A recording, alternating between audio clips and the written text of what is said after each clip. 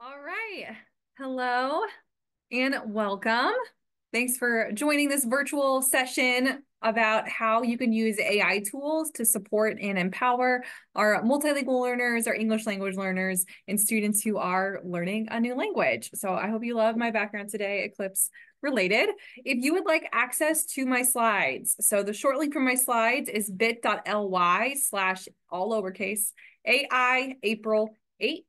And that should give you the ability to look through everything, anything that you might need, and you should be all good to go. So with that being said, we're going to go ahead and get going. My name is Brinny Coomer, and I'm the Assistant Director of EdTech here at MBCSC. My email is on the screen, and if you have questions about any of the tools that I talk about in today's session, or if you want to learn about more AI tools or some of the different options and things that we have available in the district, do not hesitate to reach out. I love getting these types of questions and want to be as supportive to you as I possibly can be. So our goals for today are to look at some different AI tools for planning and designing your environment. So some ones that will help you with your efficiency and also being mindful of some of the different needs and variability in your classroom. We'll also look at some different tools that can support areas of UDL. So engagement, which is getting our students excited and motivated to learn, removing some of those barriers that might be challenging for some of them to really focus on what they're doing or might be threatening to them. We'll be looking at different ways that you can present content to students as well, other than just verbal or direct instruction.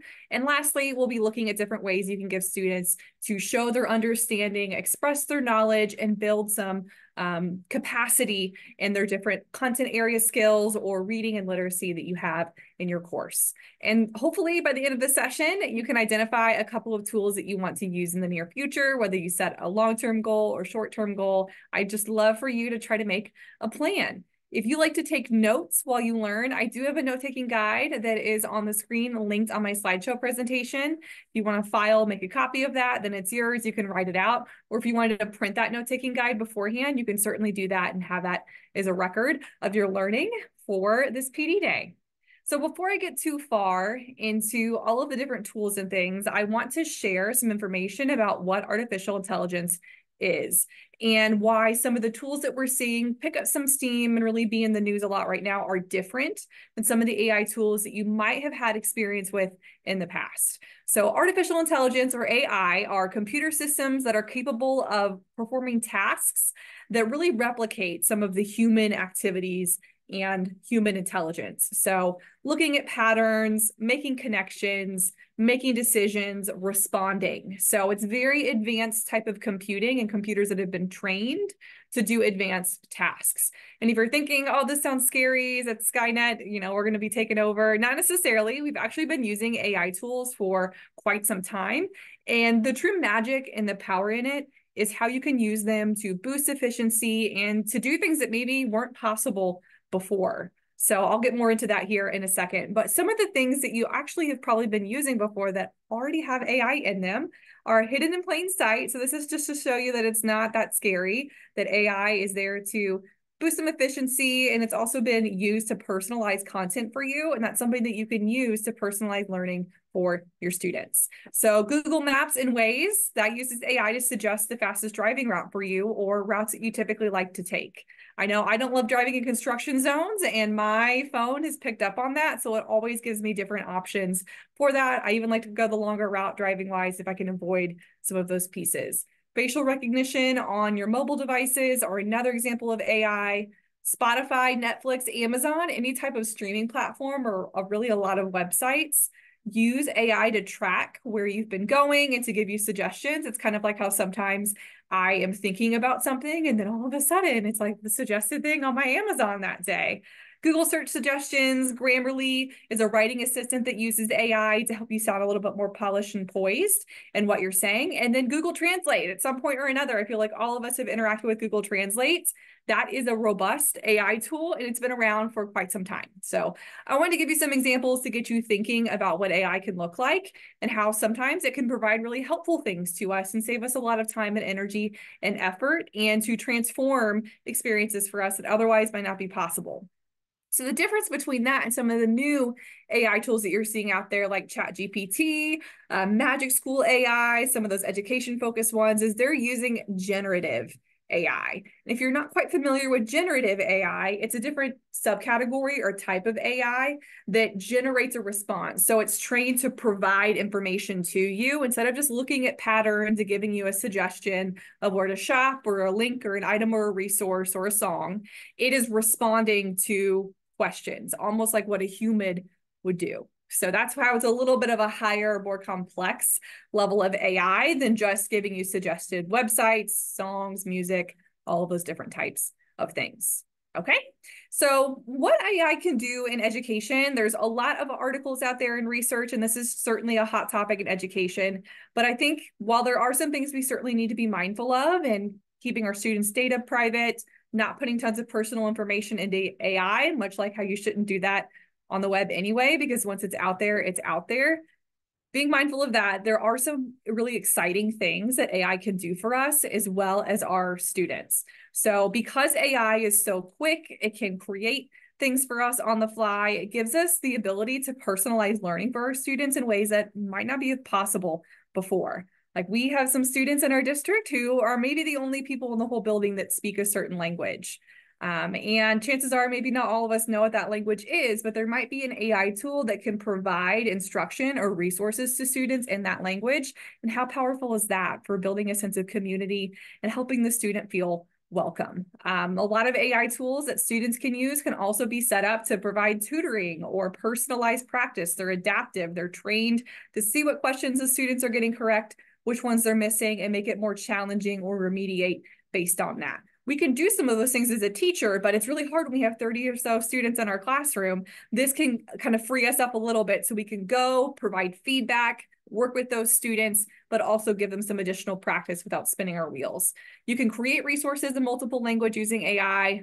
It's also just helpful for providing scaffolding. I know when I was in the classroom, I had a lot of different languages and reading levels in my social studies class. And a lot of the times I would go and I would try to adjust the Lexile levels of articles and primary sources I was giving my students on my own. And it would take me hours to create the variety of resources I wanted to provide to my students. Whereas some of these tools can do that in a second and just creates an environment where students have the resources that they need to learn without taking tons of time in doing that. And lastly, it just provides some exciting experiences that maybe we might not have. And I'll show you some exciting ways that you can bring life to your classroom. You can take your students to different places using AI tools. So that's kind of the what and the why behind today. And now we're going to get more into the how. So it'd be remiss if I didn't point out this. And, being someone who also has to think about the student data privacy and protection and security pieces around all of this, just know that AI is a machine and it's not perfect. A lot of the tools are only as good as their data set when it comes to AI, and the data set is not perfect. They've been trained to answer certain things and it will get things wrong. There are some AI tools that have kind of been known to hallucinate, for a lack of a better word. It will just make things up if it doesn't know how to answer the question. So always be cross-checking your information, always verify, always dig deeper. Don't take it as the end-all be-all. Kind of take it as the starting point, but not the final destination. It always needs a human touch, always needs your expertise to go through and verify what's accurate and credible and what's not. And that's the same thing for students. I would just make sure that you're sharing this information with students, just like I'm sharing it with you right now. So on the screen, I just have some tips. Just know that it's biased, that people who are training AI computers are humans, so they also carry some bias, and they're not, as 100% accurate in all the data that it's giving out there as well. So just know there's always going to be some little degree of inaccuracy. Almost like how when we're reading resources and sources, we always need to look for perspective and notice where there might be some pieces missing or incorrect there as well. On the screen, I have 3 examples of 3 different AI tools that I use. So ChatGPT, Bard at the time, now it's called Gemini, and then Microsoft Copilot. And I asked it about a very specific piece of history related to California, where I have some family members of mine who live there, and it got the historical information incorrect. So this is very local history. It didn't know what that was, so it just started making things up that I know is incorrect. So just wanted to show you an example there of how it does put some information out there, but it's not always 100% correct. And that's why it's so important that we have teachers, we have humans in the room who can decipher that, and then also teach this critical thinking skill to our students to evaluate, and to dig into your sources and justify it. So when you're using AI tools, there is a little bit of an art to it. They call it prompt engineering or prompting. And the more practice you get with it, the better you'll be. While AI has grown, it's gotten super intelligent, it cannot read our mind. I know sometimes I say this in presentations, people are like, it can't read your mind yet. Maybe one day, I don't know, we'll see. But it doesn't always know exactly what you're looking for based on how you phrase it. I know there's been times where I think I'm being super clear with AI and I type out a question and I go back and I'm like, that was not clear at all. So being specific, being clear, using certain keywords, and then providing examples and also giving feedback to the AI trains it to learn your style and what type of information it should be providing to you. So some examples here are that if you're wanting it to create a series of instructions for a project that you're doing in your English language arts class and you want it to be at a 5th grade reading level, then tell it to put it at a 5th grade reading level. Otherwise, it might put it out there and it might be, too simple of language or too advanced of language for your students, and it can refine it. You just have to give it the guidelines and guardrails to do that. So now what we're going to do is get into several different AI tools. So for some of these sections, I have slides on tools that really do provide the same features and functions. I'm not going to go through every single one of those. I'm going to show you kind of the big tool in that area that I would recommend you start with. And then the other tools that are listed are ones that you can explore. I didn't want to point you only in one direction because I know everyone kind of has their styles and preferences. So I've listed a few, but I'm only going to show you some of them. So as I demo these tools, if you want to pause this video and pause me from talking to you, you certainly can. If you like to kind of work on your own independently and practice without my voice kind of yammering on in the background, okay? So the first series of tools I'm going to show you are ones that are really teacher focused and for teachers or staff members to use. And these are some of the famous generative AI tools. So what these tools do is they really provide you with an opportunity to design your lessons, to plan your lessons and activities, and rethink about how you can scaffold things or really think about how you can provide more options to your students through the lens of universal design for learning. So I do have links throughout these presentations. Almost every single tool is linked. Pictures typically are linked in my presentation as well, if you want to pull those up and be following along. So the first tool is ChatGPT. This is probably the one that you've heard about. So it works on the mobile app, on the web, like what I'm doing. This is something that students do not have access to. The terms of use and agreements on this are not something that permit our students to have access to it, but you as a staff member do have access to it. So again, I will say a little bit of caution here. When you use a tool like ChatGPT, do not put in any personal information, PII, about yourself nor your students. Do not be putting in your full name, address, email, specifics from an IEP. You can put in generals, but do not put in personal information because once it's there, it's out there. Your personal information, you probably don't want it out there, and it's not probably best to put your students' information because that is their information, not necessarily yours to share. So a little bit of caution on that. But ChatGPT is great for refreshing a lesson. Like if you had one that you did maybe last year and you want to think about it differently, it can be a great, other perspective, other party to give you some feedback on how you can change it. If you are stumped and you're thinking, I want to build in a discussion activity or something collaborative for my students to do, but I'm sitting here, I'm tired, it's been a long day, and I just cannot come up with something, this might help you out. It really can just be helpful in planning units and outlines and essential questions, all of the things. So I'm going to pull this up right now and give you some examples of what you can do. So I already have an account.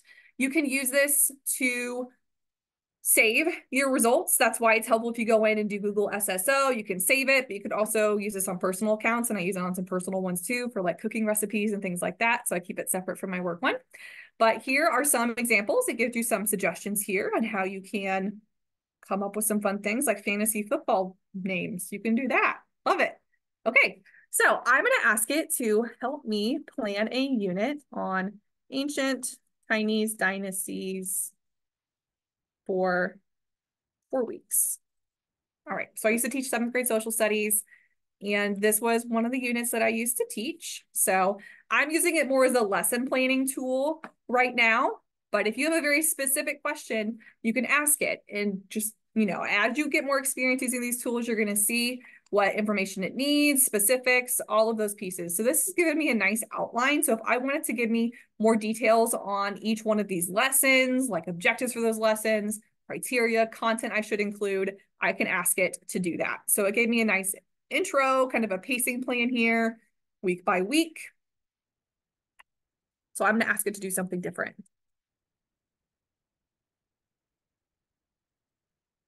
8A, 7th grade social studies group discussion activity related to ancient Chinese.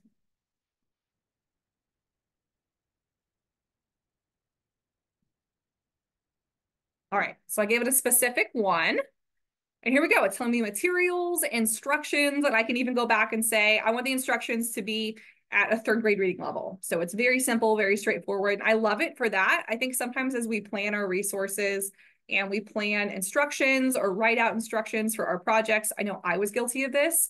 I would write it out and think it made total sense, but my students weren't there planning that whole project with me every step of the way. So what I thought was clear wasn't probably always the case for them. So that's kind of the beauty of doing this, is you can simplify some of the language, which is great if we think about supporting some of our multilingual learners, having the language adjusted a little bit, the reading level adjusted, and you can even ask it to translate content too. So again, translation using AI, like Google Translate even as well. None of those are as great as having a human there to translate it for you. It's never going to be 100% perfect, but it is a starting point. So if I wanted it to translate my instructions for this activity, I could ask it to do that, like translate this.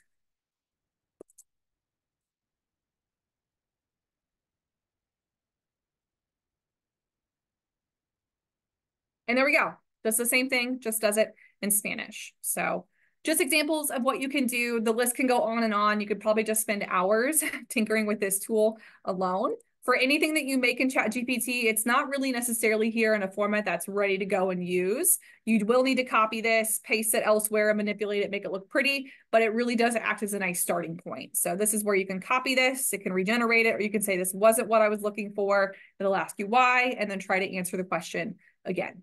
So that is ChatGPT. It is totally free. There is a paid version of it. That's really if you want to use some more storage features, as well as the ability to create some images and things like that. But there are other tools you can use to do that that don't require a price tag. So just up to you. Here are some examples of how some other educators have used ChatGPT. So writing different DOK level questions. Again, you can use this to write them in multiple languages, should you need to. Creating activities like odd one out, things that go together and one that doesn't. So giving students those type of questions so they can discuss them in groups and in your class. Other examples of things that we can do, articles. So this teacher created an article and there was some inaccurate bits of information in that article, and the students had to go through and figure out what those pieces of information were. So it could just really help diversify some of the things you might be doing in the classroom. From a planning perspective, it can also be great for giving you some feedback on how you could support some of your multilingual learners. So I asked it to come up with a discussion activity for the ancient Ming dynasty. Perhaps my next question should have been, can you give me some ideas of how I could scaffold this for native Spanish speakers in my classroom? Might be an idea of how I can give you some insight there. Another example of a generative AI tool that I want to show you, and then I'm going to move on to our next section, is Magic School AI. So Magic School, it used to be totally free, but now there's paid versions. You can still do a lot with the free version. And if you're wondering, how can I get some of those paid features? If you do their certification courses, after you do so many of them, they will extend premium access to you for an indefinite amount of time. They've actually not said when they're going to take it away. So I don't get the vibe it's going to be anytime soon. But if you want to do that, it's super easy. The classes, maybe the certification courses take maybe 15 minutes each, and there's like 4 of them that you can do. And it's just helpful for giving you experience with the tool. So Magic School is an AI tool, a generative AI tool. So it has those generators, those Q&A type of bots and chat bots like ChatGPT. It uses ChatGPT. And what it does is it creates resources specifically for teachers. So this tool is designed for educators. And there are all kinds of ways that you can use it. So on mine, you're going to see some slight differences. I did go through and I did those training courses. So I do have access to Enterprise or their paid version at the moment. I'm going to write that out for as long as I can. But if you want to do these courses, I promise they're super easy to do. It's just under their training tab when you go in. So you can make your free account with your BCSC Google account. And then whenever I'm here, this is kind of the main tool. So Raina is their chat bot. So that's where you can get some advice and help, and it can point you to specific things. Otherwise, I have all of these different generators right here. And these generators are amazing. So I can search for ones that help me with planning, lesson planning, group work, unit plan, PBL, anything and everything is here. Ones with helping me with content. So math spiral review, a choice board. Now I always make sure you go through and look at those because sometimes the choice boards, some of the choices it gives may not necessarily align with your learning goals. So again, that's why it's so important to always have that teacher lens and go through and evaluate them. But vocab lists, you can paste in a YouTube video link and it summarizes it. You could paste in a website or YouTube video link and it can create assessment questions or activities around it. It's spectacular. All kinds of things here. You could just spend a significant amount of time just going through. So honestly, if you want to pause the video right now and look at Magic School, I don't blame you because every time I come on here and I'm on this tool pretty much every day, I feel like I see new things, always new things. So clear directions, I love this one. When we're thinking about multilingual learners, making sure the language is clear, it's concise, and my students know what I am expecting of them. Student support, so all kinds of pieces here. If you're thinking about helping some of your multilingual learners, if you're doing some writing activities, maybe giving some sentence starters or frames to help them kind of get past those initial few words about how to start their sentence and build in some scaffolding there for them as well. And then communication are really helping you communicate to students' families and the like. So whenever you see a tool in Magic School that you want to use, you'll just select it.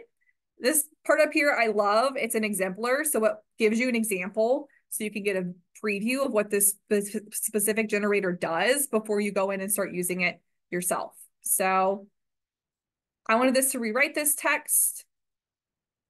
All right, so I can listen to it. It's great for accessibility, this tool is. I can copy this. And again, with Magic School, you do kind of have to manipulate whatever resource it gives to you. It's not always 100% ready to be exported into like Canvas or Google Slides, Google Docs. You'll probably have to edit it and tweak it a little bit. But it's pretty amazing. So it gives me even some suggested follow-up questions if I want to really dig in and give it more information for a better response. I can type with my voice. I can upload an article or a PDF if I wanted to, revise an article or a document I already have.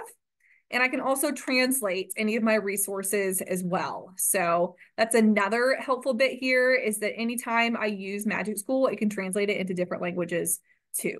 And if you are looking on my screen right now and you're like, what is this other tab? What is Magic Student? So this was revealed about 2 weeks ago. And right now I think it's all of the bells and whistles are available if you do their certification program, but they're not going to get rid of this feature. But Magic School now has a student chatbot feature. So it basically allows students to use the generators, the chats on here with a little bit more safety and security settings and management and control features for the teacher.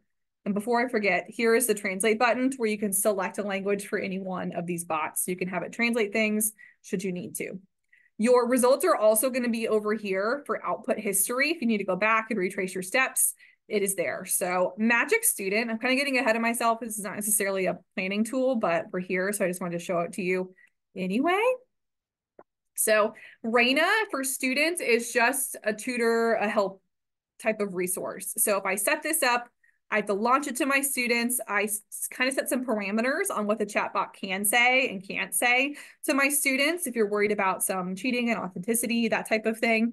Chatbots, are a part of the workforce. So I think it's helpful that we give our students some degree of practice with this so they can learn some of those literacy skills like evaluating, prompting, those pieces. But we want to make sure we do it in a secured environment to where it's helping our students academically, not taking some experiences away from them or giving them some false sense of understanding when maybe, they need some more practice and the AI bot's not going to be doing the work for them, I guess is what I'm trying to say. So here are all kinds of different bots that are here. So some of the ones that I like are just some of these fun idea generators if students are working on a project, book suggestions, all kinds of them. Anytime I see one that I like, I can start and favorite it. But let's see. So for, the spirit of thinking about our multilingual learners, this language learning tutor would be a great one to share with my ELLs to give them some practice should they need it. So if I have a student who speaks Spanish natively and they're learning English, then I can just set this up. This is just teacher controls. This is not what the student sees. And let's say I want to give them some everyday talk.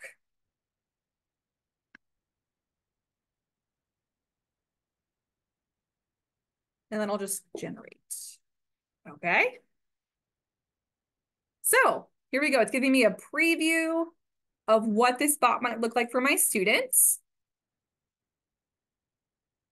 Give me some practice here. And again, some of those same accessibility features that I showed you are here for students. So it can read it aloud to my students. I can also use my voice to interact with this too. And then actions here can translate it to if I need to. And I can clarify, summarize it, adjust the link as well.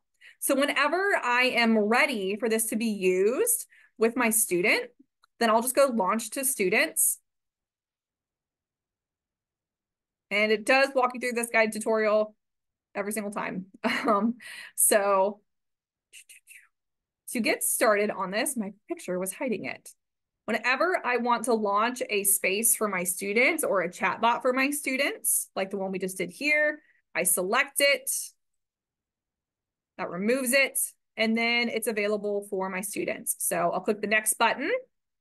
I can name this if I want this to be like class period 4 or my name, then we can do that. I can specify my grade level and then launch room. So if you look here, I only have one selected. I could put multiple. So if I want my students to have different things they're working on, I could easily set up multiple bots here depending on what phase they are, maybe project planning, research, designing. Like maybe I have some students who just need help with ideas, or I have some students who need to be looking at the rubric or things like that. I can set up those spaces. So whenever I'm there, I'm going to do launch, and then it's super easy for my kids to get there. I just give them this link. They can scan it with a QR code, or they can enter that code, and then we are all set. So I can throw that in my Canvas course, and we are good to go. And I can always go and close this. I'm going to get some nice data here about what my students are saying. If there's any like warning signs or flags, it does report it right away. If students are saying some things on there that are concerning, I get a report of that.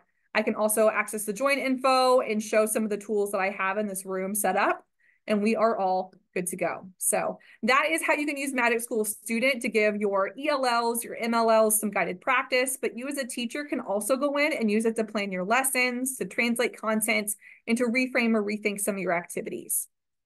The other ones that I have listed on here, I'm not going to dive through and show you all of them, but they're very similar to Magic School, I would say. Just the interface looks slightly different, but same functions.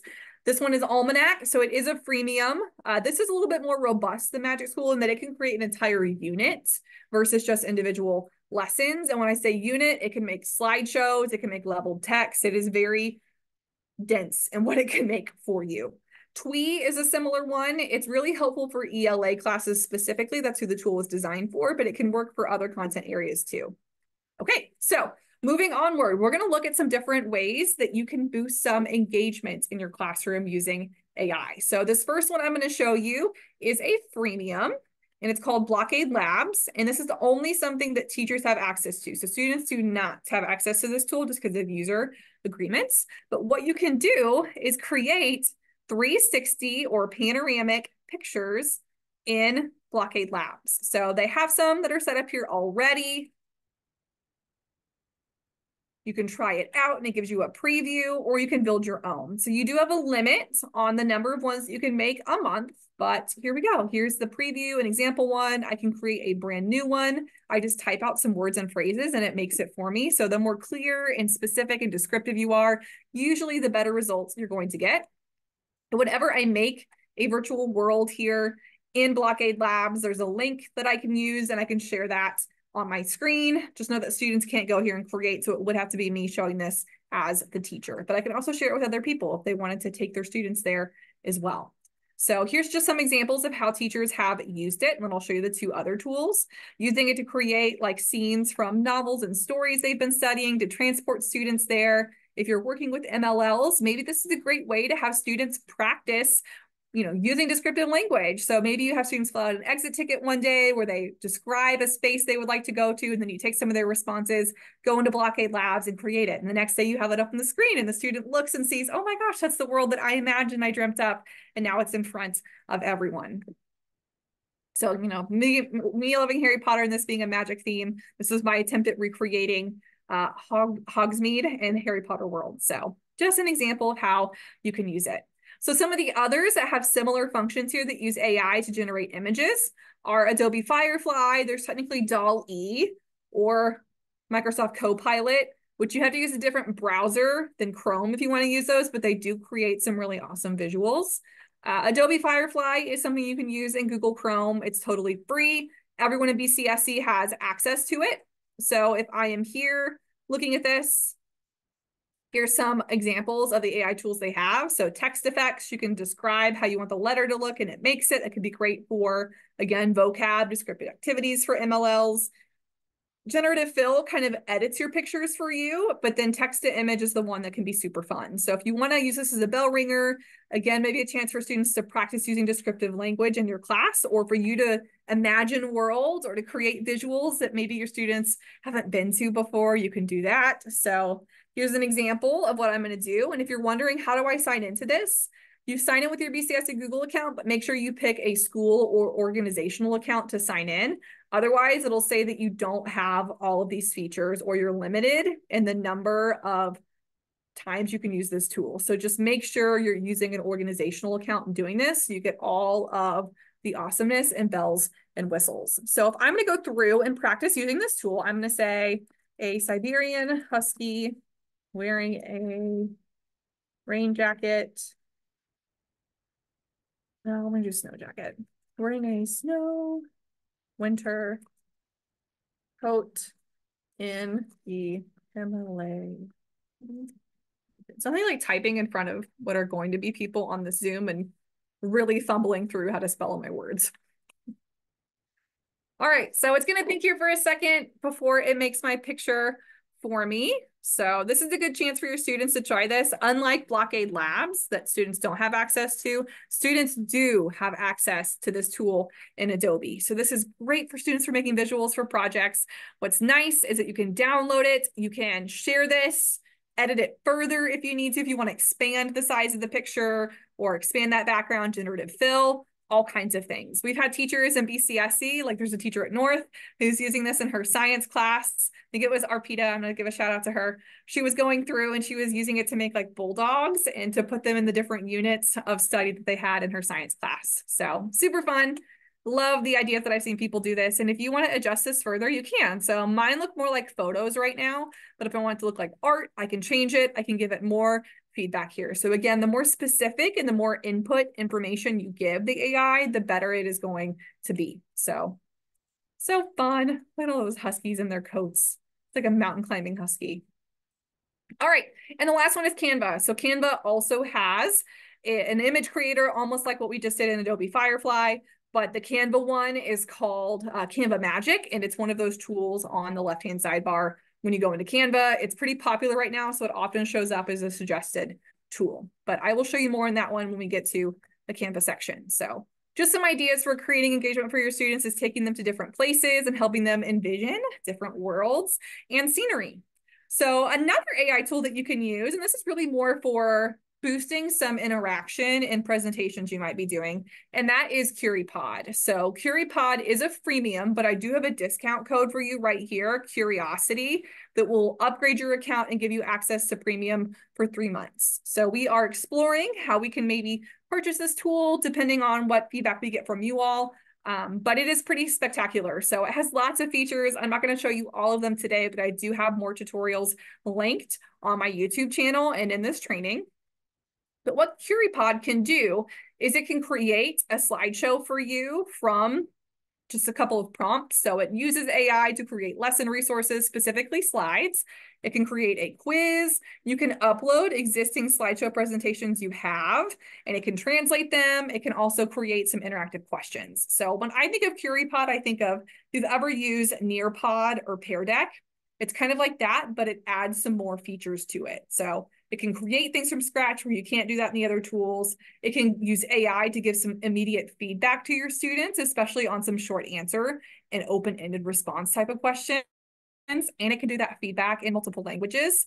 And it can also create interactive questions and, brain breaks, quizzes, formative checks, and can translate those as well. So lots of different features on here. They have a really great learning and professional development training center on their website. And if you go and complete some of their certification courses, it'll also unlock some of those premium features even beyond the 3-month trial code that I gave you. So here we go. Here are just some examples. So if I wanted to create a lesson from scratch, it's easy to do. Their new translation feature on that is pretty new. So I can come in here and I can say, I'm going to make a 7th grade lesson.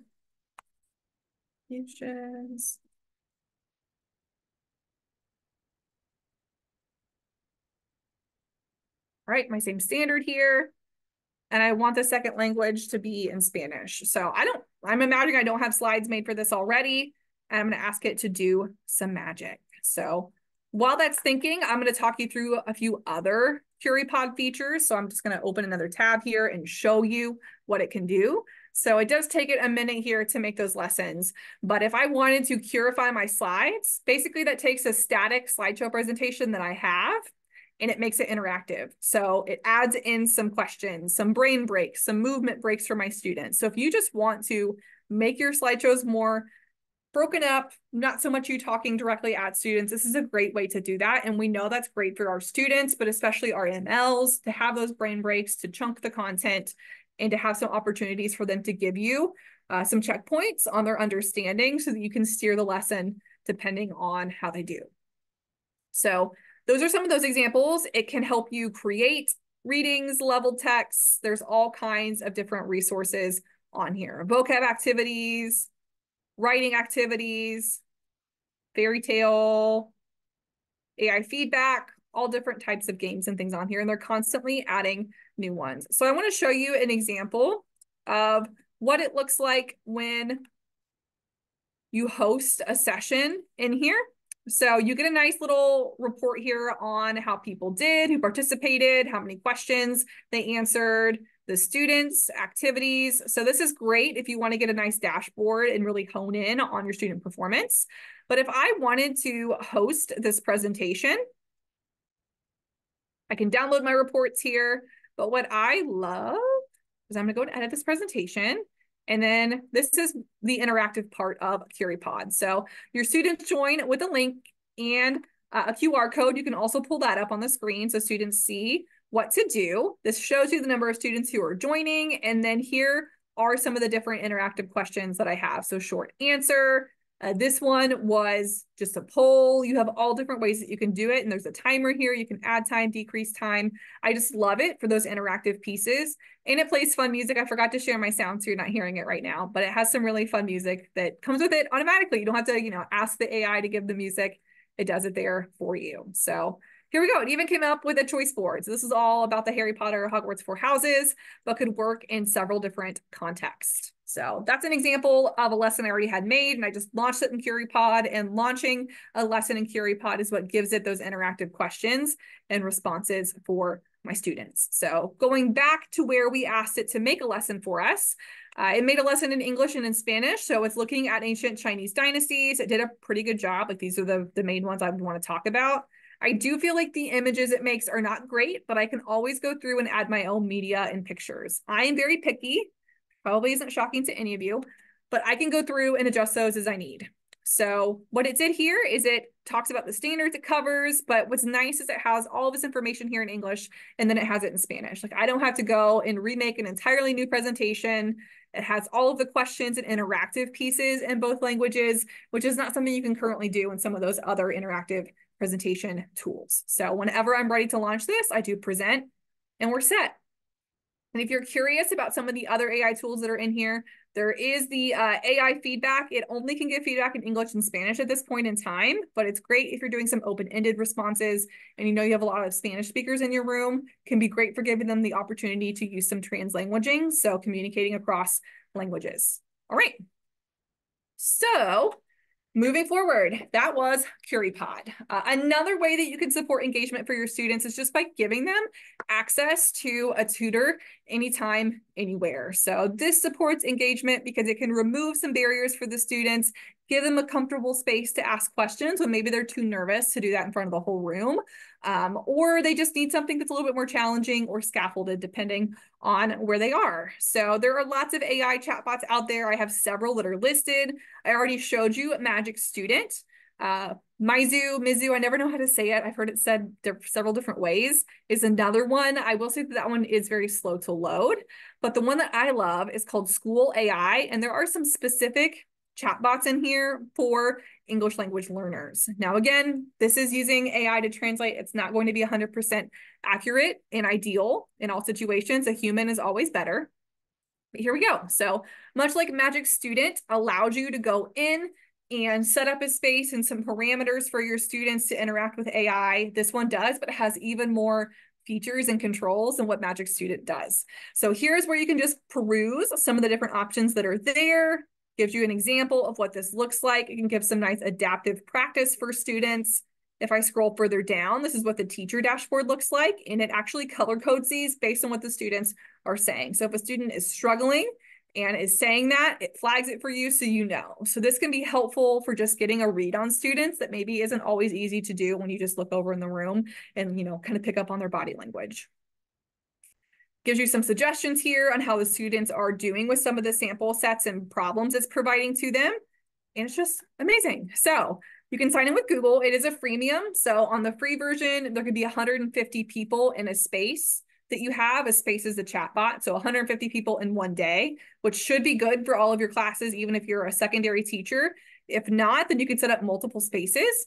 But the ones that I love are some of these tutors. So if I go and sign in, you can see some of the different ones that are here. So lots of ACT prep, test prep, but on the right-hand side where it says ELL tutor is where I can go through and set up a bot to help my students who are learning English, but this is one of their, native languages that's out there. So all kinds of them that are here. So if I wanted to give my students practice with Nepali, it's always going to give me a preview. And then I'm going to go back because I forgot to sign in because I want to show you what this looks like. All right, so here are some of, we're actually going to do Spanish because that's one I already have set up. But gives me a nice code here, almost like what Magic Student did, a link, students can get in it that way. And then whenever I want to have my students look at this tool, I give them that invite information. I could pause it at any point in time. If I don't want them to be using this outside of my class, I can pause it. And it's going to show me the participant list here and how my students are doing. If I wanted to go through and edit this tool a little bit further or get a preview of it, if I click the name of the space, it gives me a nice preview over here so I can see what this activity is looking like for my students. I can also go through and adjust some of the settings if I need to. So you can totally personalize this if you want. You can make a chat bot for your students here on any topic you want in a matter of seconds. It can translate content. They can type with their voice. They can read with their ears. Lots of nice accessibility features baked in. So with that being said, I want to show you some of the other spaces I have created. So if you wanted to practice with one in the spirit of Eclipse in space, here is one that you can practice with, women in space. So I'm just going to pull that up here on another profile of mine. So here we go. You can practice with either one of those. I'm going to pull this up on a different Chrome profile so you can see what it looks like for a student.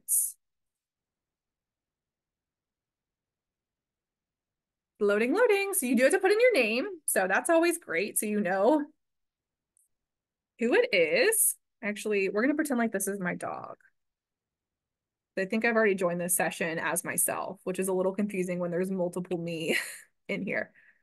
Okay, so if I need this to be adjusted, I certainly can. I can speak, type with my voice. Let me move my recording controls here so I can see. Settings here, adjust your view. I can have it in Spanish too, or more languages. They are adding in more every single day. When I first previewed this tool first semester, there was 4 languages. Now there are so many. So this is just great for your students if you want to give them some opportunities to have it in multiple languages. Again, not 100% accurate, but it's an option.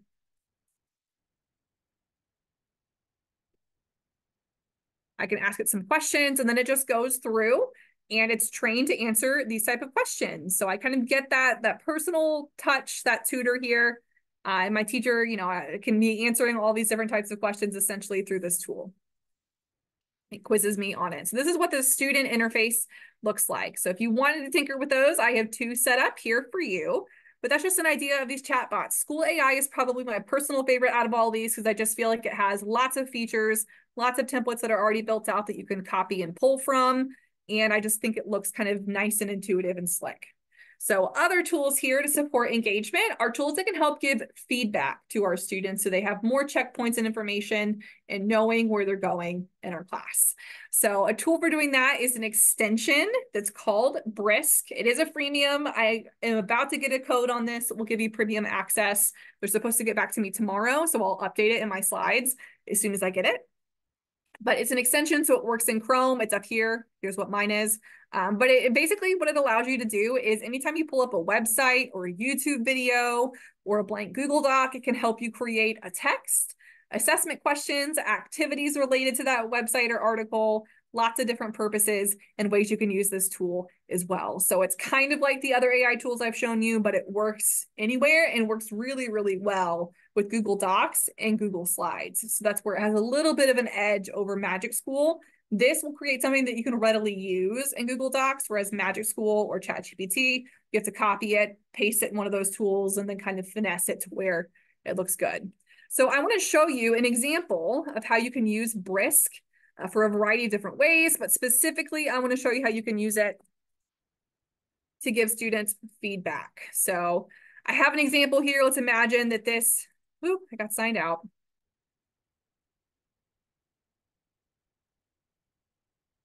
Let's imagine that my students turned in an essay about George Washington.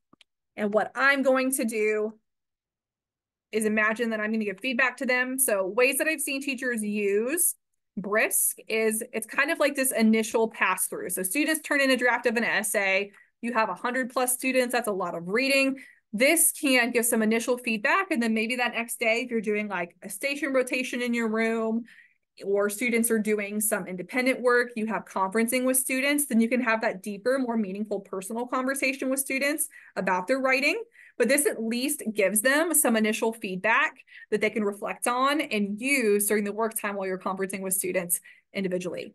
So here we go. If I need to pull up Brisk, it is super easy to do. I can click this little extension here at the top. And if you notice at the bottom of my screen, it pulled up this little icon. So here's an example of it. So this is an article or an essay I imagine the student wrote. This was not me. It's totally fake. I pulled it from somewhere else. But I'll click Brisk, and then it asks me, what do I want to do? So I can inspect this writing for AI. The only thing I will say is AI detectors are very inaccurate. So I would never just take that and assume that it's 100% correct, just like AI is not 100% correct.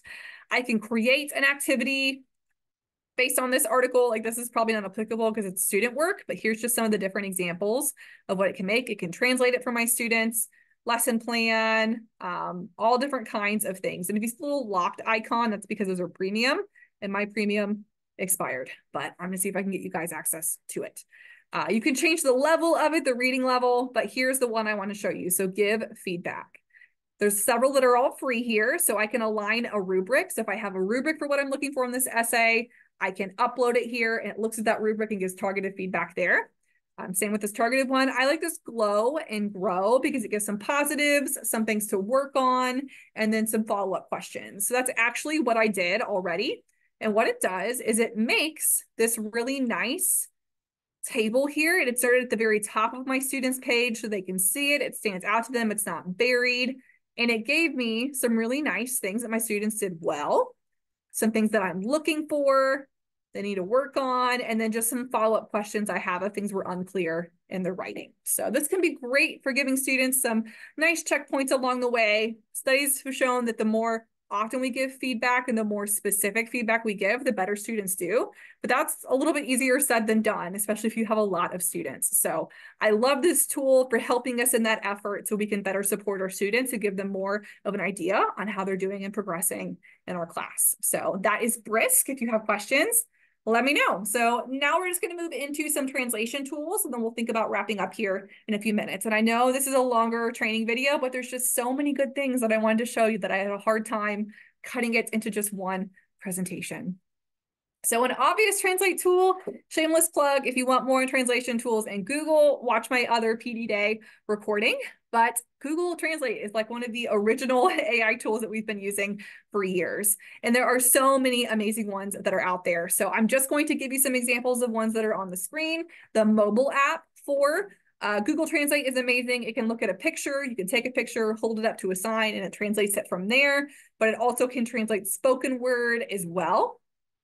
If you want to use some resources to build vocabulary activities for your students, I have some spreadsheets here that are set up to where you type in a word in one column, it finds a definition on the web from Merriam-Webster, it pulls in a picture, and then it translates that word. And it could even translate the definitions into multiple languages at once. So there's more information on that in my slide deck I have linked here, but the templates are also there should you want them.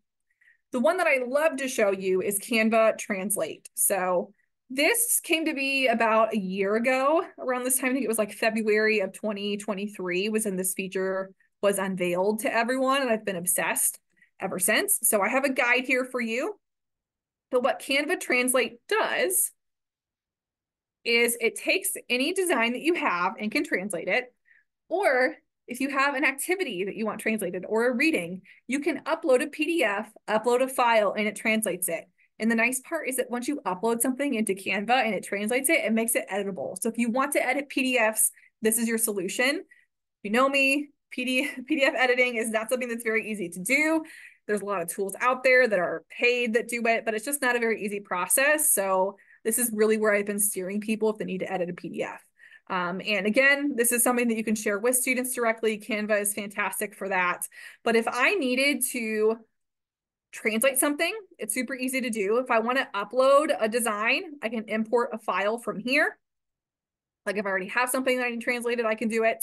Otherwise, I can translate an individual design should I need to. So I'm going to find design here that's not like 10,000 pages long, like some of my other ones are. As you can see, I've been using Canva quite a bit lately. So here we go. All right. And Canva is something that all staff and students have access to. So your students have these tools, as do you. And these all integrate into Canvas, our LMS.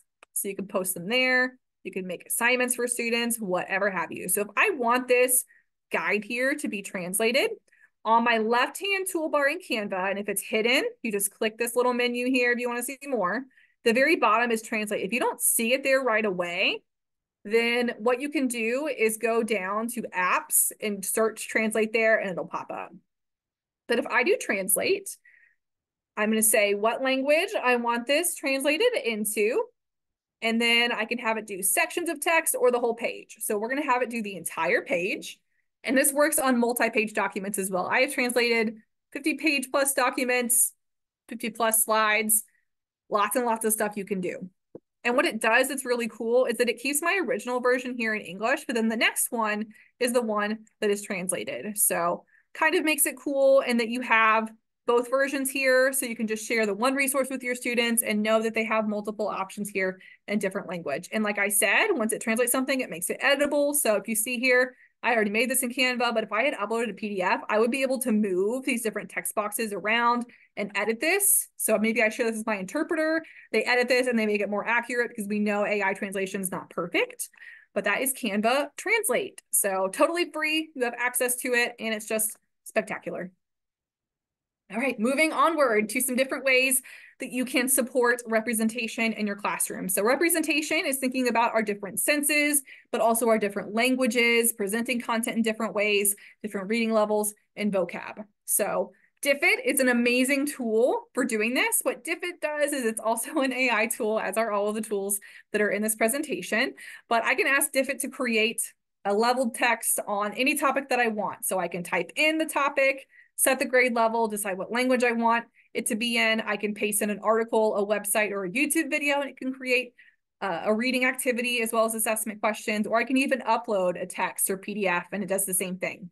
So I have a tutorial here. If you want access to premium, because all of the features are about to be only under the paid version about March 30th, 31st, but I do have a link to upgrade your account. If you want that, send me an email and let me know. That'll give you access to the paid features through the end of June. So quite a bit of time to play with this, make lots of resources and fun things. What they're going to take away in the free version are the number of exports that you can do and the type of export files that you have. So something that I love about Diffit, I get a lot of questions about why is this tool different than some of the others? Diffit plays really, really nicely with Google Docs and Google Slides. So you can take something that it makes in Diffit and it automatically exports to Slides and Docs. It's there in a nice, clean, great looking file that you could share with students and they can edit. You can add it to a Canvas assignment and it can make copies for the students. So when I go in, it's helpful if you sign in with your BCSU Google account. And I'm going to ask it to make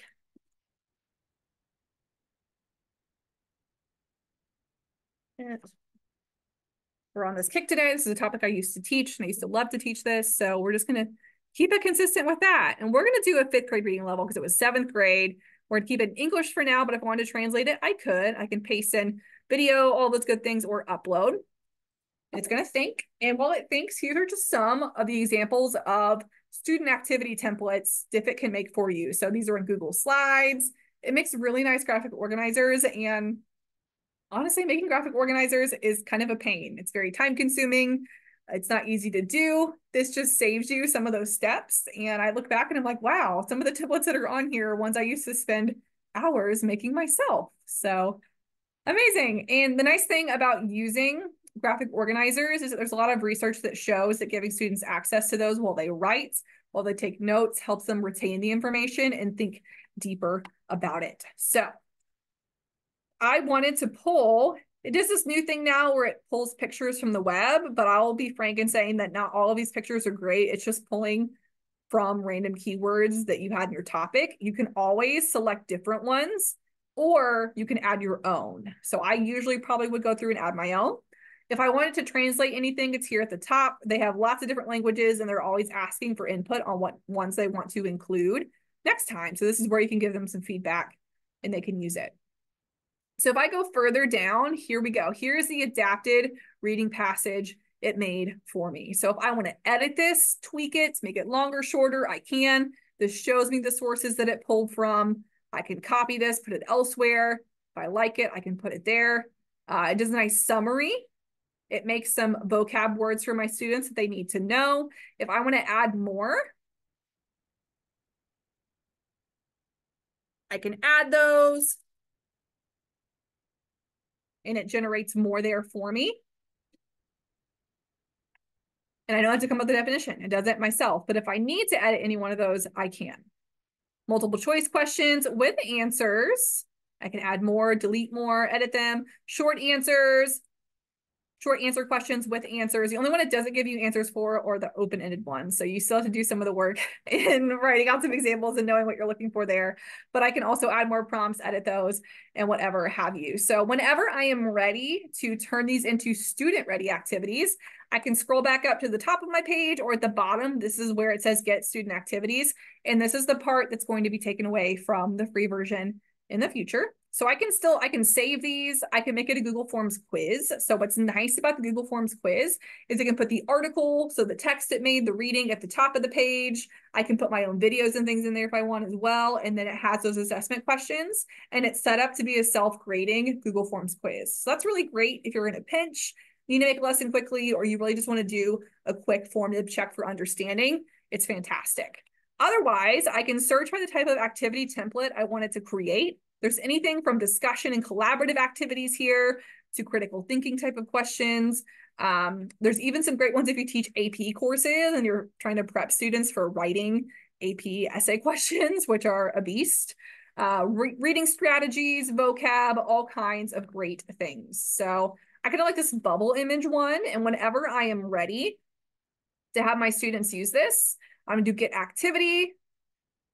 And depending on what resource you select, it's going to ask you what all type of things it's going to put on this activity. So for this one, it's more of a graphic organizer. But if I would have selected like a reading response type of question, I could toggle on and off that the reading is included and all of those things. And the nice thing about exporting this into Google Slides or a Google Doc, depending on the template, is that now my students have access to read and write for Google to help them translate this. They have Google Translate. They can read with their ears. It just makes it much more accessible because it's putting it in a platform on Chrome that our students are already familiar with. So this first page here is almost always just some instructions for the teacher and the students. But here we go. We have my text here, space for students to write down some notes and highlight, mark things up, some vocab. And then as they go further down, I have my bubble map here where they can write some things, reflect. And if there's anything on here I want to delete, I can do that because this is now my own copy. So there's not a button to automatically add this into a Canvas assignment. I would have to add it as a file or set it up as an external tool in Canvas to create copies for my students, but it is doable. All right. So that is Diffit, and I can translate any of this too. So it's amazing. And you can always translate Google Docs too. It's really easy to do. So I thought I would show you that. So some of the other tools that are AI-based, not quite as robust as generative AI, are just some of these tools that help with text simplification and rewriting. So you can always use like a ChatGPT to go through. You can always use a generative AI tool to go through and rewrite things for your students. But if you want the students to be empowered to do this on their own, there are some AI tools that the students have access to that can help them with confusing words or changing words on text that they receive should they need to. So Read and Write for Google has that already. I shouldn't have closed that tab that we just had open. So Read and Write bought or partnered with the company called Rewordify. So Rewordify is more teacher focused, but now this is within Read and Write for Google. So if I have my text here from Diffit, and we're going to zoom in a little bit so you can actually see what I'm talking about. All right, so if I open up Rewordify, I can always go through, I can translate things if I need to, I can adjust things, but if I am wanting to change some of these specific words, it's very easy for my students to do through Read and Write for Google. So I can take a screenshot of this, because sometimes it doesn't capture things on a Google slide in the way that I want it to. And it's going to think here for a second. And you'll know it's still thinking because it's like this colorful box around what I just selected. And whenever that appears, I can read with my ears, I can translate it, I can highlight it, but then I'll also see a button for Rewordify, and that rewords or changes some of these words and phrases so it's easier for my students to understand. So I do have a tutorial here that walks you through how to do it if you want to share that with your students. That's just a really great way of giving students some tools that they can use themselves. So other tools that you can use to help students understand content in more ways than just spoken word or written text is by using visuals. So I already showed you this one, but Adobe Firefly is great for that. So having students make their own visuals, you as the teacher creating them and having students practice describing them can be great, safe, low stakes ways for our students to practice speaking English and learning a new language. So here's just some examples of how teachers did it. This is all Harry Potter example, but the students went through and they created animals in Adobe Firefly based on some of the descriptive words from Harry Potter. Other example, and this is actually a student example. This was a fourth grader that did this, but she made a phoenix. So use some of these different words to describe it. It was just a fun type of assignment the teacher did. Here are some that I created. So I made these also in Adobe Firefly. So like a potions classroom at Harry Potter and Hogwarts, and then just a traditional classroom. And the more specific you are, the better results and images you're going to get. So Canva also has these tools where you can create visuals. So I'm just going to fly through and show you some examples of how teachers have used this. So in an English language arts classroom, but also in a classroom where there's a lot of ELLs, the students did this. And what they did was they were given figurative language and they created an image and you're supposed to guess what the figurative language was. So cats out of the bag, elephant in the room, raining cats and dogs. I actually don't remember what this one is. If you know, then you're better at this than I am. Okay.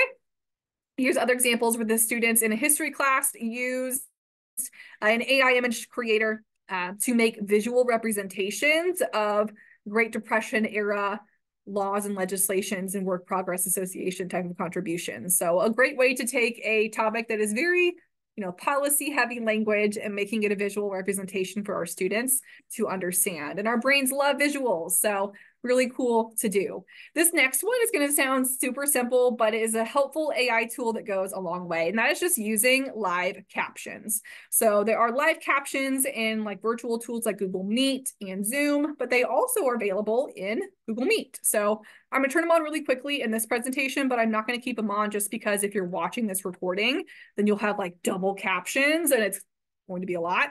But this uses AI to text what you're speaking and then puts the text on the screen. Unfortunately, it's only available in English right now, but it's on Google's product roadmap to make these captions to where they can be translated. So hopefully soon, fingers crossed that we get that soon. But this is just great to turn on. There's been a lot of research and studies that show that captions can help students who are English language learners process and learn the new language, and they're just helpful for accessibility and hearing needs.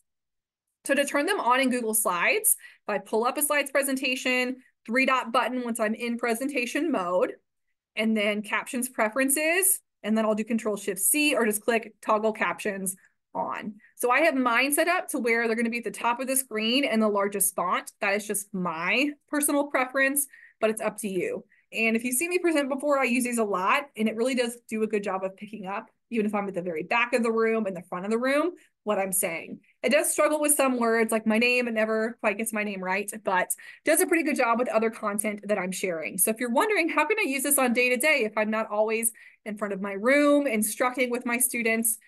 There was a scenario in one of our elementary schools that maybe this person's watching and she remembers this, where we had a student who needed an alternative to just listening to his peers around him. He had a hearing need, and it was during the pandemic, so people were wearing masks, he couldn't read lips. So what we did is we had him pull up a blank Google slide, and when he was doing small group discussions, he turned on the live captions and it just pulled it up on his screen so then he could see what the students were saying, and it was just a really good way to make sure he still felt included. So this is not something you as the teacher has to turn on. Your students could turn this on a blank slide, on your presentation if they need to, and it just adds in that extra layer of accessibility to support our students. So from this same menu where I turned them on is where you can change the text position and the size. So for sake of not having double captions all over my screen for you, I'm going to turn those off for now, but it's super easy to do. Another piece I would recommend is just giving transcripts to your students too, which is a printed out version of all of the text and words that are said in a video. And if you watch my other session for the PD day, I go in more detail on how to do that. And that's what this slide talks about. There's an AI tool that will generate the transcript for you and includes all the punctuation, so you don't have to go through and edit it yourself. All right, last little bit in this section is text-to-speech. So reading with your ears, as I like to say, that also uses AI to take the text and to create audio for it. Our students have lots of different tools that can help them with that in the classroom. We have Read Write Google, which is that wonderful purple puzzle piece that I can use at any point in time. There's a feature that's actually baked into the students' Chromebooks. It's called Select and Speak. So anytime they're on the web, no matter what they're working on, they can use it, whether it's websites, PDFs. It works really nicely. And then I have a few other options here for you to test out with your students if they have a personal preference. All right, and you can also use audio and video tools to create your own audio and video for students so they have other options than just written text or visuals. So there's lots of fun ways you can do this. Some of them are more student-facing. In Canva, you can use Magic Media to make videos. You just type out words and it makes a video for you. So that can be one way. You can use like Screencastify or something to make your videos. But there are some AI tools that can help you with this as well. So 11 Labs allows you to make text-to-speech voiceovers for any website or resource that you're looking at, and it uses AI to generate that. So if you're in a pinch and can't make the audio yourself, you can type out what you wanted to say and it will do it for you. And it's available in multiple languages. Another one that I love is Animate Audio from Adobe. This is kind of silly, and your students have access to this too. Adobe just has some cool things. So what it does is it makes a little animated character and it puts your voice over it. So you record yourself saying something and then it makes a little animated version of you, and you can pick different characters for it. So it uses AI to pair your voice with the movements of the character, but it's a fun way to give feedback to your students or just to liven things up. Or if you have a student who's super camera shy, maybe you give them that as an option. So they can do a voice recording to explain their understanding, but they don't have the pressure of being on camera when they do that. And that is totally free. You can do multi-minute recordings but I don't think you can do something that's like longer than 10 minutes, if I'm remembering correctly off the top of my head. Moving forward, last section here are just some AI tools to help with action and expression. So I have a little bit of executive functioning support here, but a lot with writing and showing understanding. So Goblin Tools, if you've heard me talk about this, this is one of my favorites. So what Goblin Tools does is it's fantastic. And I'm not just saying that because I personally like using this tool, but Goblin Tools allows you to create a checklist of different things you need to have done. It can help you with your writing. It can help you detect tone or what someone else is trying to tell you in your writing. It can just be a nice little scaffold and support here for our multilingual students. So if you click the picture here, it'll pull it up. The web version, like what I'm on right now, is free. There is a mobile app, but it is 99 cents. It's only a one-time fee. So the benefit of having the mobile app and upgrading is that if you type out to-do lists on your computer, sign into the mobile app, then you can see it there. It kind of talks between those different systems. So here are the different features within Goblin Tools. So Magic To Do, I can go through and say, like, here's all the different things I need to get done today. I can brain dump my to-do list. And then what it does is it breaks down those different tasks and it gives me estimates on how much time it's going to take me to do said items on my to-do list. So pretty spectacular, pretty amazing, and can really help our students break down different things that they need to do, like projects. The spicy meter is what helps you determine how much breaking down a task you want it to do for you. You can also type with your voice as well. The formalizer is the assistant for writing. So allows you to make your writing more formal, gives you some nice feedback here. You can select, you can do more sarcastic and less snarky, some funny ones there. The judge helps you gauge the tone of someone else's writing, as well as helps you gauge your own. So you sound, how you're intending to sound. Estimator helps you with gauging how much time it's going to take you to do something. Compiler helps you look at all the things you need to do, and then the chef helps with recipes. So this helps with our multilingual students in breaking down their to-do list items. It does not translate content on here per se, but it can help our students with writing and adjusting their writing should they need to. Other tools, I'm not going to show you these, I'm just going to reference them, are some extensions that are free and available for our students to use, and those are auto highlights and super simple highlighter. I do have video tutorials there if you want more of a guided walkthrough. But these tools, you pull them up on a website, and for any website or article that you have pulled up, they will extract main ideas. So essentially they'll shorten that reading and give you the key details. So that's great if you're wanting to create a shorter reading for your students, or if you're wanting them to just focus on some of those main ideas versus being overwhelmed by a longer article. So those are available for staff and students to use. Next one is voice typing. Again, this is like a very well-known accessibility tool. It's been around for a while, but it uses AI. So using your microphone on your device to type out, it's great just for students who might get so caught up in spelling or what word to use that they might be able to talk through what they're thinking better or say things verbally better than they can sitting there without getting writing block. So a great option here for your students. It's available in Google Docs. It's under the tools menu in Docs, and that's what this video shows you. But it's also available on Read and Write for Google. So all of our students have access to this. All right, and these are just some writing support tools. So give some nice real-time feedback to students, gives them some suggestions on spelling and punctuation. Goblin Tools is one of those that I just showed you. Quillbot, Read and Write for Google has something like that as well, baked into the toolbar. Grammarly's another one, and then Hemingway Editor. So all of the ones that I'm showing you right now are totally free.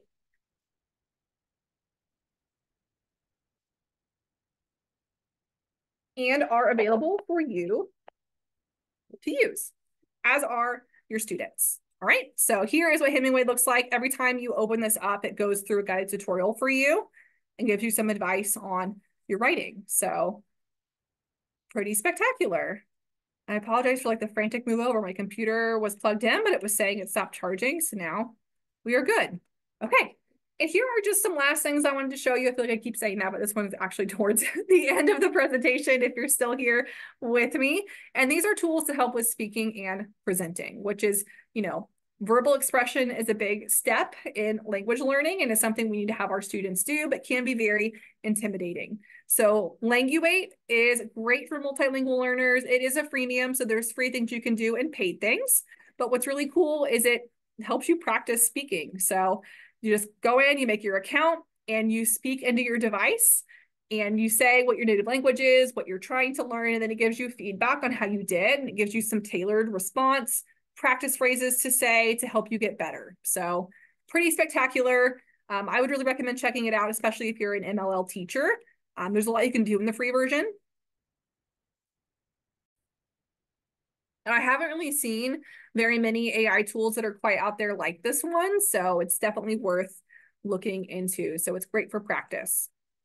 Interview warm-up is another one. So it's not specifically designed for English language learners. So it's not necessarily going to give you feedback on learning a new language and speaking across languages. But this is great if you have students who are wanting to think about careers and get practice with that. If they have interviews, it gives you some nice practice interview questions and you speak into the device and practice answering them. So great for some students who might be doing that, some shadowing, all of that. And it's really nice because it walks you through a nice guided tutorial here. So you can speak into your device or type out your answer and gives you nice AI generated feedback from there. And that one is totally free. Other ones, Speakable, again, very similar to Languate. You speak into your device and it uses AI to give you some feedback as well, is a freemium too.